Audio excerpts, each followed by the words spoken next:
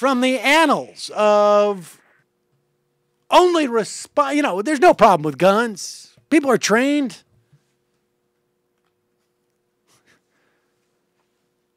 Gun owner in Florida, according to WKMG, was arrested on Wednesday for firing on a shoplifter at Walmart. Apparently, this is just a dude, right, who was just there. I don't know if he worked for the store or not. I don't know if that makes a difference.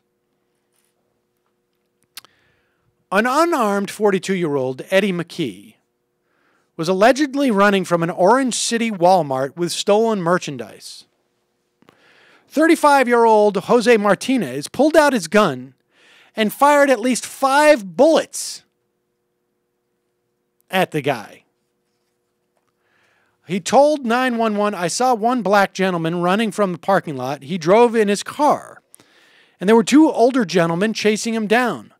One drew a gun." Oh, this was a 911 call.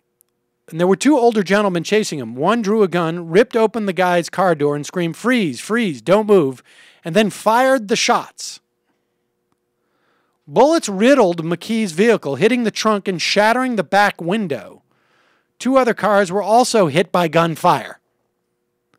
Martinez told WKMG that he was shocked that police arrested him because he thought no one other than the shoplifter was in danger.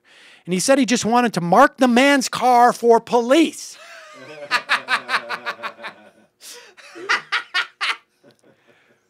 Surveillance video showed that the gun owner was never in danger because McKee was in the process of fleeing when the shooting occurred.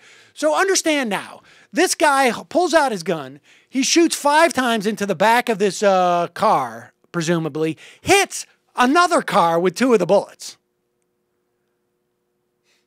Thank God there was no one standing between him and this gun. He clearly didn't, well, hey, 66, what is 3 out of 5? I'm doing all right, I think, with that. I'm doing all right. That's a 60% ratio there that I'm hitting the car. And I did it to mark it for the police because the guy was shoplifting. Officer, just wanted you to know there's someone who's overstayed their meter down the street. You can find it right there. It is a tan Oldsmobile with no windows in it. I shot out all the windows so you'd know which one I'm talking about. And there's also a nanny. I think she's lying on the floor, on the ground next to it, because I think I inadvertently hit her in the leg.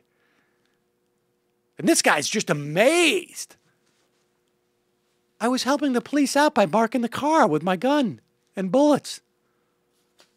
Unbelievable. Sam, could you help me mark this drywall where to cut it? Yes. Yeah, just pull out your shotgun for a second. And yeah, guys, when you come in, we've outlined where all the electrical work is by firing a shotgun, and we did it from down